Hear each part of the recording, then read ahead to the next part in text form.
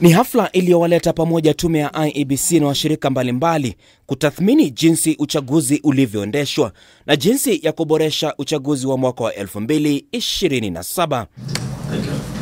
Mwenyekiti wa IEBC Wafula Chebukati, ambaye aliyewakilishwa na kamishna Abdi Guliye, analalamika kuwa udhibiti fedha za kampeni bado kutakuwa ni changamoto endapo sheria wanayopangia kufanyia marekebisho na kurejesha bungeni itapitishwa. Even if we push the regulations this time, as a commission we had issues with the Mother Act. The Election Campaign Financing Act as enacted is actually too laborious to implement. Kulingana na IEBC, wanasiasa wameonekana kupinga nia yoyote ya ukaguzi wa hela wanazotumia kwa kampeni.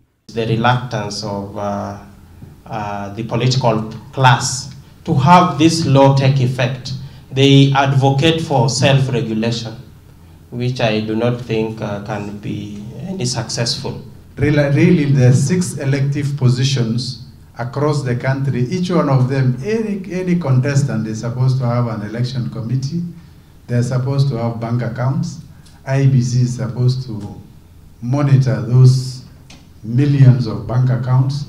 So literally, it was practically impossible when we looked at the act.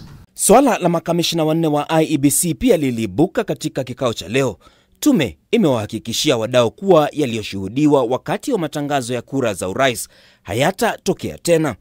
IEBC inaitaka serikali ya Kenya Kwanza irejelee swala la huduma namba, kwani itarahisisha usajili wa wapiga kura. And then there were all the litigations around it, and so the commission withdrew back a bit. The commission does not have to collect biometrics. Unfortunately, as we stand here, currently IEBC is the biggest, I think the best biometric database in the country. Shughuli ya usajili wa wapiga kura imekuwa ikikumbwa na ukosefu wa fedha, na hivyo inapendekezwa tume ipewe fedha kila mwaka. Kuhusu teknolojia, we are more or less dependent on proprietary softwares for purposes of conducting some of these electoral activities. And so when you are underfunded for 5 years and you are given money a year to the election, at what point do you develop a software or an application that is suitable enough to be used in the election that is 1 year away?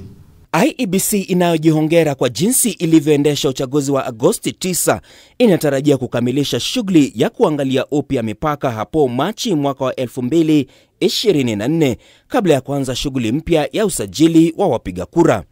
Martin Opio, K24 TV, Nairobi.